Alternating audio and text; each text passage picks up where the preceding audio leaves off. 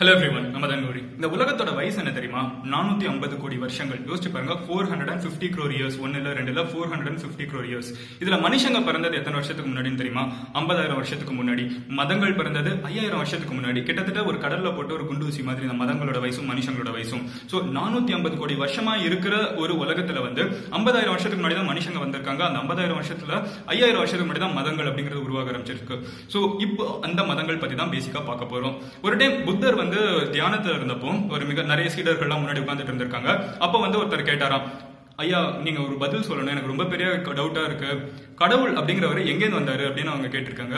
புத்தர் சிரிச்சுக்கிட்டே அவரை பார்த்துட்டு அவரோட தலையை காமிச்சிருக்காரு. அவரோட தலையை காமிக்கல, அந்த கேட்டவங்களோட தலையை காமிச்சிருக்காரு. சிம்பாலிக்கா அவர் என்ன சொல்ல வராருன்னு பாத்தீங்கன்னா, உங்க மூளையில இருந்தா கடவுள் பிறந்திருக்காரு, மனுஷங்களோட மூளையில இருந்தா கடவுள் அப்படிங்கிற ஒரு கான்செப்ட் பிறந்திருக்கு அப்படிங்கிறது புத்தர் சொன்ன ஒரு விஷயம். புத்தரே ஒரு கடவுள் நம்ம கும்பிட்டு இருக்கோம், பட் புத்தர் சொன்ன ஒரு விஷயம் இதுதான். இன்னைக்கு நான் சொன்ன உடனே இன்னைக்கு ரிலிஜனை பத்தி நீ கேவலமா பேச போறேன் அப்படின்னு கேட்டீங்கன்னா இல்ல, இன்னைக்கு ரிலிஜன்ங்கிறதோட இம்பார்ட்டன்ஸ் பத்தி பேச போறேன். ரிலிஜன் மதங்கள் அப்படிங்கிற ஒரு விஷயம் இல்லைன்னா இன்னைக்கு நம்ம ஒரு நல்ல வாழ்க்கையை வாழ்ந்துட்டு இருக்கவே முடியாது. அதை தான் நான் உங்ககிட்ட சொல்ல நினைச்சேன். என்னடா வித்தியாசம் எதுவும் சொல்றேன் அப்படின்னு கேட்டீங்கன்னா வெளிய இந்த வீடியோ முழுசா பாருங்க. முதல்ல மனுஷன் இந்த உலகத்துல உருவானப்போ அவங்களுக்கு ஒரு கோட்பாடு அப்படிங்கிறது ஒண்ணு கிடையவே கிடையாது. 50,000 வருஷத்துக்கு முன்னாடி மனுஷங்களுக்கு எது அவங்களுக்கு ரெண்டு விஷயம் தான் தெரியும். சில விஷயங்கள் அவங்களை சாகடிக்கும், சில விஷயங்கள் அவங்களை வாழ வைக்கும். நல்ல சாப்பாடு கிடைச்சிச்சுன்னா ஒரு நல்ல பழம் இருக்கிற ஒரு செடி அவங்களை வாழ வைக்கும். அப்படி இருக்க ஒரு செடியை அவங்க கும்பிட ஆரம்பிச்சாங்க. அந்த செடி நல்லா வளர்ந்துச்சுன்னா அதுல இருந்து வர பழங்களை சாப்பிட்டு அவங்க நல்லா இருக்கணும், அப்படி நல்லா இருக்க முடியும் அப்படிங்கிறது தெரியும். அதே நேரத்தில் அவங்களை சாகடிக்கிற சில செடிகளும் இருந்துச்சு, விஷ செடிகள் நிறைய இருந்துச்சு, அதுக்கிட்ட போகக்கூடாதுன்னு அவங்க தெரிஞ்சுக்கிட்டாங்க. சோ அவங்களை பொறுத்த அளவுக்கு டெவில் அப்படிங்கறதெல்லாம் கிடையாது, அவங்களை பொறுத்த அளவுக்கு கடவுள்லாம் கிடையாது, அவங்களை பொறுத்த அளவுக்கு நல்ல விஷயம் ஒன்று இருக்கு, கெட்ட விஷயம் ஒன்று இருக்கு, அவ்வளவுதான். இப்படி 50,000 வருஷத்துக்கு முன்னாடி இருந்த ஒரு மக்கள் இருந்துகிட்டு லேட்டரா எப்படி இவால்வ் ஆனாங்கன்னு பாத்தீங்கன்னா, ஹரப்பன் சிவிலைசேஷன் அப்படிங்கிறது முதல்ல உலகத்துல தோன்றிய ஒரு மதம், இன்னைக்கு வரைக்கும் சர்வைவ் ஆயிட்டு இருக்க ஒரு மதம் ஹிந்துயிசம். அதோட ரிலிஜன்ல இருந்து நம்ம ஆரம்பிப்போம். சோ ஹிந்துயிசம்னு சொல்லப்படுற மதம் ஹரப்பன் சிவிலைசேஷன்ல முதல்ல உருவாச்சு. சோ ஹரப்பன் சிவிலைசேஷன்ல ஒரு மதம்ங்க பேரே அவங்க வைக்கல, அதுக்கு கடவுளும் கிடையாது. அவங்களை பொறுத்த அளவுக்கு அது சனாதன தர்மம், அது ஒரு பர்டிகுலர் ரூல். அந்த ரூலை நம்ம ஃபாலோ பண்ணா நம்ம வாழ்க்கை நல்லா இருக்கும் அப்படிங்கிறதுக்காக ஒரு பர்டிகுலர் ரூல் அவங்க கொண்டு வந்தாங்க. அதை சனாதன தர்மா அப்படிங்கிற பேர்ல அவங்க ஃபாலோ பண்ணிட்டு இருந்தாங்க. சோ ஏன் மக்களுக்கு பேசிக்கா ரிலிஜன்ங்கிற ஒரு விஷயம் தேவைப்பட்டுச்சுன்னு பாத்தீங்கன்னா, நம்ம எல்லாருமே யாரோ ஒருத்தவங்க நம்மள வாட்ச் பண்ணல அப்படின்னு தெரிஞ்சுச்சுன்னா நம்ம எல்லாரும் என்ன வேணாலும் பண்ண ஆரம்பிச்சிடலாம். ஏன்னா யாருமே கேட்க மாட்டாங்களே. இப்போ பேசிக்கா நம்ம டிராபிக் சிக்னல்ல நிக்கிறோம்னா, டிராபிக் சிக்னல்ல எத்தனை பேர் நிப்போம்? 2 செகண்ட் பார்ப்போம், சைட்ல டிராபிக் போலீஸ் இருக்கிறாரா இல்லையான்னு பார்ப்போம். யாருமே இல்லைன்னா சிக்னல் ரெட்டா மறுபடியும் கிரீன் ஆகிறதுக்கு முன்னாடியே ரெட்ல ஒரு கடைசி 5 செகண்ட் போயிட்டு இருக்கும், அதுக்குள்ளே வண்டி எடுத்துட்டு போயிடுவாங்க. சோ பேசிக்கா எல்லாருமே பண்ற ஒரு விஷயம் தான். நம்மள யாரும் கவனிக்கலைன்னா நம்ம எல்லாருமே தப்பு பண்ணுவோம். இது பேசிக்கா ஹியூமன்ஸ் பண்ற ஒரு விஷயம். சோ இப்போமே நம்ம இப்படி இருக்கிறோம்னா, இவ்வளவு எவல்யூஷன் நடந்ததுக்கு அப்புறம் இவ்வளவு டெவலப்டா நம்ம சொசைட்டில பேசுறோம், 4 இடத்துல நல்லவங்களா நடிக்கிறோம், இவ்வளவு பண்ணிட்டு இருக்க இந்த மனுஷங்களே இவ்வளவு பண்ணிட்டு இருக்கப்போ, சோ அங்க 5,000 வருஷத்துக்கு முன்னாடி ஹரப்பன் சிவிலைசேஷன்ல இருக்க மக்களை ஒரு பர்டிகுலர் ரூல்ல கொண்டு போகணுங்கிறதுக்காக முதல்ல தோன்றப்பட்ட ஒரு விஷயம் என்னன்னு பாத்தீங்கன்னா சனாதன தர்மம்னு ஒண்ணு சொன்னாங்க. சனாதன ஹரப்பன் சிவிலைசேஷன்ல நான் ரொம்ப தெளிவா சொல்றேன், அங்க மதம்னே ஒண்ணு கிடையாது, அங்க கடவுள்னு ஒருத்தர் கிடையாது. ரொம்ப மறுபடியும் தெளிவா சொல்றேன், ஹரப்பன் சிவிலைசேஷன்ல கடவுள்னு ஒருத்தர் கிடையாது. பட் அவங்க என்ன நம்பினாங்கன்னா இயற்கையை கும்பிட்டு இருந்தாங்க. அவங்க பர்டிகுலரா ஒரு சிலை வச்சு கும்பிடலனாலும் இயற்கையை கும்பிட்டு இருந்தாங்க. ஹரப்பன் சிவிலைசேஷன்ல இப்படிதான் முதல்ல இருந்தாங்க. சோ அதே மாதிரி ஹரப்பன் சிவிலைசேஷன்ல இன்னொரு மாதிரி ஒரு ஆட்களும் இருந்தாங்க. அவங்க காட்டுக்குள்ள போய் லேட்டரா தேட ஆரம்பிச்சாங்க. So Harappan civilisation அழிஞ்சிச்சு. அப்படியே இந்தியா ஃபுல்லா மக்கள் ஸ்ப்ரெட் ஆக ஆரம்பிச்சாங்க. இந்தியா ஃபுல்லா மதங்கள் அப்படிங்கிறது வெவ்வேறு இடத்துல தோன்ற ஆரம்பிச்சிச்சு. தமிழ்நாடு ஹிஸ்டரி மட்டும் விட்டுருவோம். தமிழ்நாட்டில் எவ்வளவு வருஷமா மக்கள் இருக்காங்க இல்லங்கிறது நம்ம ப்ராப்பரா ரிசர்ச் பண்ணலாம், அதை நம்ம விட்டுருவோம். சோ தமிழ்நாட்டு மக்களை பொறுத்தவரைக்கும் இங்கேயே முதல்ல இருந்து மக்கள் இருக்காங்கிறது தமிழர்களோட நம்பிக்கை. சோ இங்கேயே அப்படி இருக்கிறாங்க. சோ தமிழ்நாட்டில் இப்ப பேரலா என்ன ஆகுது அப்படிங்கறத பார்ப்போம். தமிழ்நாட்டில் இந்த மாதிரி ரிஷிகள், முனிவர்கள், சித்தர்கள் அப்படின்னு நிறைய பேர் இருக்க ஆரம்பிக்கிறாங்க. அவங்க என்ன பண்றாங்கன்னா, காட்டுக்குள்ள போய் அவங்க ஒரு இஷ்டத்துக்கு அவங்க யோசிக்கிறாங்க. அவங்க யோசிக்கிறப்ப கடவுள் அப்படிங்கிற நம்ம கிரியேட் பண்ணவர் அப்படிங்கிறவர் எப்படி இருப்பாருன்னு யோசிக்கிறப்போ அவங்களுக்கு ஒரு உருவத்தை கொடுக்குறாங்க. சோ அப்பதான் ஒரு உருவம் அப்படிங்கிறது வருது. உருவ வழிபாடு அப்படிங்கிறது அப்பதான் உருவாக ஆரம்பிக்குது. சோ உருவ வழிபாடுனா அப்படின்னா, இப்போ ஒரு பர்டிகுலர் கடவுளை நம்ம இப்போ முருகன் அப்படின்னு சொல்லப்படுறவங்க நம்ம குறிஞ்சி அப்படிங்கறதோட நம்ம லிங்க் பண்றோம், கரெக்டா? சோ அந்த மலைகளோட லிங்க் பண்றோம், ஒரு நல்ல ஒரு தமிழர்களோட காவல் தெய்வம். சோ அவங்களோட இமேஜினேஷன்ல முருகன் எப்படி இருப்பாருன்னு அவங்க யோசிக்கிறாங்களோ அதுக்கேற்ற மாதிரி ஒரு சிலை வைக்க ஆரம்பிக்கிறாங்க. அந்த சிலை எல்லாரும் காட்டுக்குள்ள போய் கும்பிட்டு இருக்கப்போ வெறுமன மரங்களை கும்பிடுறவங்க அதுக்கப்புறம் சிலைகளை கும்பிட ஆரம்பிக்கிறாங்க. இது ஒரு சைடு நடந்துட்டு இருந்தாலும் கோயில்கள் அந்த கான்செப்ட் நம்ம இப்ப வருவோம். தமிழ்ல கோயில் அப்படிங்கிற ஒரு சொல் இருக்கு, கரெக்டா? கோயில்னா என்னன்னா நிறைய பேர் யோசிச்சு கூட பாத்துருக்க மாட்டோம். கோயில் அப்படின்னா கோ அப்படின்னா தமிழ்ல மன்னன் அப்படின்னு அர்த்தம், இல் அப்படின்னா இல்லம்னு அர்த்தம். கோயில்னா மன்னனோட இல்லம் அப்படிங்கிறது தான் அர்த்தம் பேசிக்கா. சோ மன்னனோட இல்லம்னா ஒரு மன்னன், மிகப்பெரிய மன்னன் அங்க வாழ்ந்துட்டு இருக்காங்கன்னா, அந்த மன்னன் இறந்து போனதுக்கு அப்புறம் அந்த மன்னன் இருக்கிறப்ப நல்ல மிகப்பெரிய மன்னனா வாழ்ந்துட்டு இருக்கப்ப எல்லாரும் அவங்களோட பிரச்சனைகளை போய் சொல்லுவாங்க. அந்த மன்னன் சால்வ் பண்ணி வைப்பாங்க, கரெக்டா? ஆனா அதே நேரத்துல அந்த மன்னன் இறந்து போனதுக்கு அப்புறம் என்ன ஆகுது, அவங்க அந்த பிரச்சனைகளை போய் சொல்றப்ப ரொம்பவே க்ளோஸா இருக்க ஒரு ஆள் சொல்றதுக்கு ஆள் இல்லங்கிறப்ப அவங்க என்ன பண்ணாங்கன்னா ஒரு சிலை வச்சாங்க. இப்ப பேசிக்கா நம்ம ஒரு நல்ல ஒரு மிகப்பெரிய தலைவர் இருந்தாங்கன்னா அவங்க இறந்து போனதுக்கு அப்புறம் ஒரு சிலை வைக்கிற கான்செப்ட் இப்பவுமே இருக்கு. இப்ப பேசிக்கா பாத்தீங்கன்னா ஜெயலலிதாக்கு சிலை வச்சிருக்கோம், எம்ஜிஆருக்கு சிலை வச்சிருக்கோம், அண்ணா, நேரு, காந்தி அப்படின்னு நிறைய பேர் சொல்றாங்க. கரெக்ட். அந்த மாதிரி அப்போ ஒரு மிகப்பெரிய மன்னன் வாழ்ந்திருந்தாங்கன்னா அந்த மன்னன் வந்து இறந்து போனதுக்கு அப்புறம் இல்ல அவங்க காட்டுக்குள்ள போனதுக்கு அப்புறம் அவங்களோட கடைசி காலத்துல காட்டுக்குள்ள போனதுக்கு அப்புறம் அவங்களுக்கு ஒரு மிகப்பெரிய சிலையை வைக்கிறாங்க. சோ அந்த சிலையை வச்சுக்கிட்டு அந்த மன்னர் இருக்கிற இடத்துல அந்த சிலையை வச்சுக்கிட்டு அவங்கள வந்து பிரச்சனைன்னு வரப்போ அந்த சிலை கிட்ட போய் சொல்ல ஆரம்பிக்கிறாங்க. சோ மக்களோட நம்பிக்கைங்கிறது அப்பதான் உருவாகுது. இங்க நம்ம சொன்னா அந்த மன்னருக்கு கேட்கும், அந்த மன்னருக்கு அழிவே இல்ல, அவங்க இறந்து போனால் வேற ஒரு உலகத்துல இருப்பாங்க, அவங்க நம்மளுக்கு பிரச்சனைகளை சால்வ் பண்ணுவாங்க கான்செப்ட் அப்பதான் வருது. சோ அந்த சிலைகள் கிட்ட போய் சொல்ல ஆரம்பிக்கிறாங்க. சோ அந்த சிலைகள் எங்க இருக்குன்னு பாத்தீங்கன்னா மன்னர் எந்த மாளிகையில வாழ்ந்தாரோ அந்த இடத்துல அந்த சிலைகளை வைக்க ஆரம்பிக்கிறாங்க. சோ மன்னரோட இல்லம் கோயில்ல வந்து மன்னனை வந்து உள்ள வைக்கிறாங்க. அது வந்து ஒரு கர்ப்ப கிரகத்துக்குள்ள வைக்கிறாங்க. சோ மன்னரை போய் கும்பிடுறதா வந்து கோயிலா மாறுது. மன்னர் வாழ்ந்த இடத்த வந்து கோயிலா கம்ப்ளீட்டா மாத்திடுறாங்க. மன்னரை வந்து மன்னனா பாக்குறாங்க. அதுதான் ஆண்டவா அப்படின்னு சொல்லுவாங்க. கரெக்டா பேசிக்கா தமிழ்ல ஆண்டவனா என்னன்னு பாத்தீங்கன்னா ஒரு காலத்துல ஆண்டவன் பாஸ்ட் டென்ஸ் வந்து ஆழ்ந்துட்டு இருக்கவன் அப்படின்னு பிரசன்ட் டென்ஸ்ல சொல்றான். ஒரு காலத்துல ஆண்டவன் வந்து ஆண்டவா அப்பா அப்படின்னு நிறைய சொல்றாங்க. கரெக்டா. இதெல்லாம் வந்து ஒரு காலத்துல நீ ரூலரா இருந்திருக்க அப்படிங்கறத சிம்பிளா சொல்ற ஒரு விஷயம் தான். சோ மதங்கள் அப்படிங்கிறது ஹிந்துசம் பேசிக்கா இப்படிதான் ஸ்ப்ரெட் ஆக ஆரம்பிச்சிச்சு.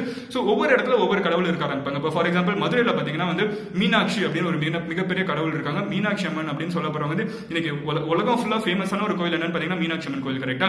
மீனாட்சிங்கிறவங்க யாருன்னு பாத்தீங்கன்னா வேற யாருமே கிடையாது. மீனாட்சிங்கிறவங்க மதுரையை ஒரு காலத்துல ரூல் பண்ணிட்டு இருந்த ஒரு மிகப்பெரிய அரசி. அந்த அரசியோட ஞாபகார்த்தமா ஒரு மீனாட்சி அம்மன் அப்படி மதுரையோட மக்கள் எல்லாருமே இன்னைக்கு வரைக்கும் ஒரு பிரச்சனைன்னு போய் கேட்டு நின்னா அந்த மீனாட்சி அம்மன் பாத்துப்பாங்க அப்படிங்கிற ஒரு நம்பிக்கை இருக்கு. ஏன்னா ஒரு காலத்துல நம்ம ரூல் பண்ண ஒரு மிகப்பெரிய குயின், அவங்க கிட்ட கேட்டா கண்டிப்பா நடக்கணும் ஒரு நம்பிக்கை இருக்கு.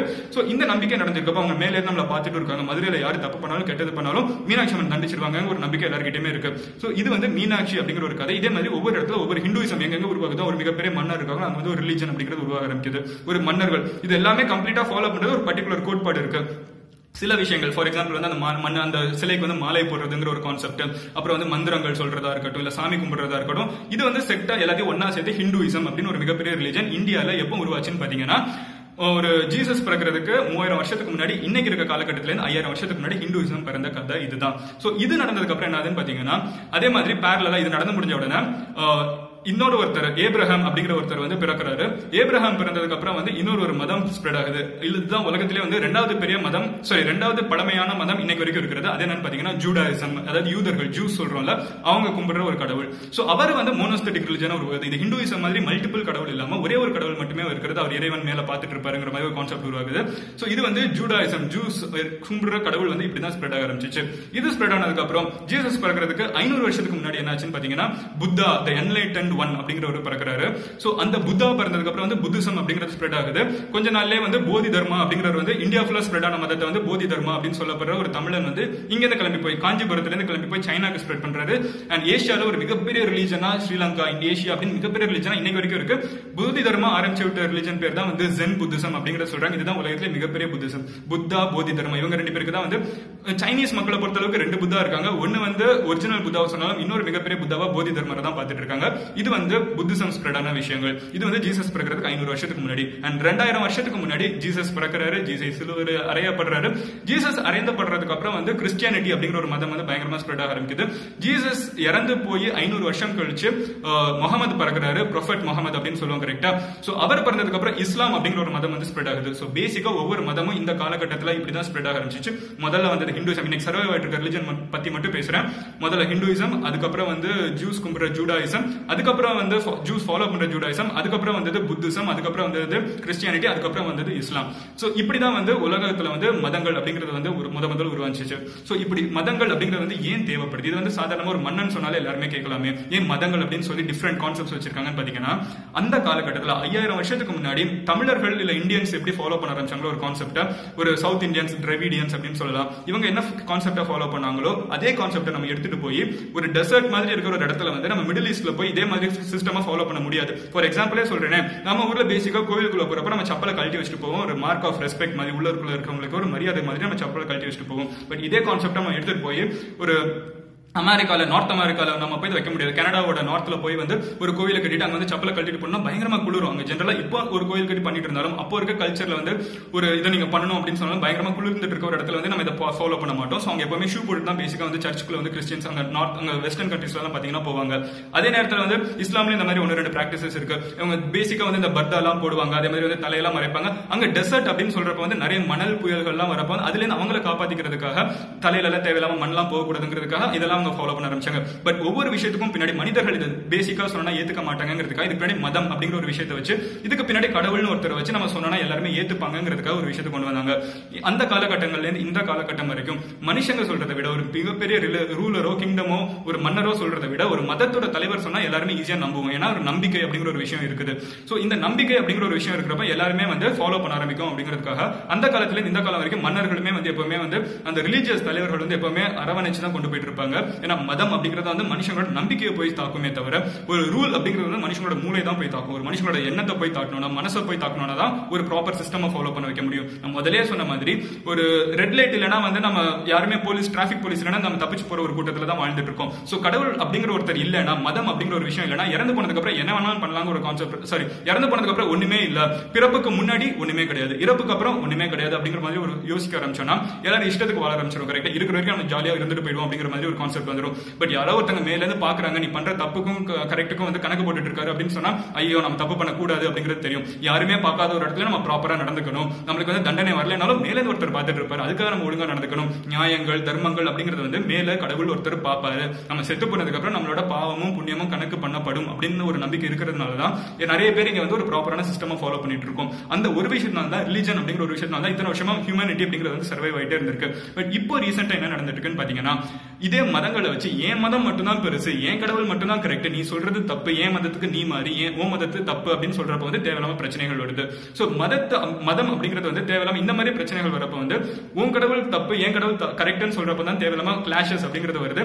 மதங்கள்னால போராடப்பட்ட இந்த உலகத்துல வந்து போர்கள் ரொம்பவே அதிகம். இன்னொரு விஷயம் நான் சொல்றேன், ஒரு சினிமால ஒரு தசாவதாரம்ல கமல் சொல்ற ஒரு கோட் கூட சொல்றேன், மதம் இது யானைக்கும் சரி மனிதனுக்கும் சரி ரொம்பவே பிடிச்சு போன பெரிய பிரச்சனை அப்படின்னு அவர் சொல்லியிருந்தாரு. ரொம்பவே கரெக்டான ஒரு விஷயம் தானே. ஒரு மதம் பிடிச்ச யானை வந்து பைத்தியம், அது என்ன வேணாலும் பண்ணும். அதே மாதிரி ரொம்பவே ஒரு மதம் பிடிச்சு போயிடுச்சுன்னா நம்ம அடுத்தவங்க யாருமே எல்லாரையும் கண்டுக்காம ஏறி மிதிச்சுட்டு போயிட்டே இருக்க கூடாது. நம்மளோட மதத்தை ஃபாலோ பண்ணுவோம், அடுத்தவங்க மதத்தை ஃபாலோ பண்ணட்டும், நம்பிக்கை இல்லாதவங்க நம்பிக்கை இல்லாம இருந்துட்டு போட்டோம், யாரையுமே நம்ம ஃபோர்ஸ் பண்ண வேணாம் அப்படின்னு சொல்லி பேசிக்கா மதங்கள்ங்கிறது எப்படி உருவாச்சு ஏன் உருவாச்சு அப்படிங்கறத சொல்ல நினைச்சேன். அதுக்காக தான் இந்த video. Hope you like this video. இந்த மாதிரி நீங்க வேற ஏதாவது டாபிக் நான் பேசணும்னு நினைச்சீங்கன்னா கமெண்ட்ல லீவ் பண்ணுங்க. அண்ட் எந்த கமெண்ட்டுக்கு இருக்கிறதா அதிகமா தம்ஸ் அப் இருக்கும் அந்த டாபிக் பத்தி முடிஞ்ச அளவுக்கு சீக்கிரமா பேசுறேன். அண்ட் உங்களோட வியூ பாயிண்ட்ஸ் என்ன மதங்களை பத்திங்கிறத கமெண்ட்ல லீவ் பண்ணுங்க. அண்ட் நீங்க பர்சனலா எங்கேயாவது ஃபாலோ பண்ணணும்னு நினைச்சீங்கன்னா Facebook, Snapchat, Instagram, Twitter MADN space GOWRI Madan Gowri name search பண்ணுங்க, you'll be able to find my profile. And அதுக்கெல்லாம் லிங்க் வந்து டிஸ்கிரிப்ஷன்லயும் கமெண்ட்லயும் கொடுத்திருப்பேன். So see you next video. Until then, bye. Madan Gowri signing off here. Cheers.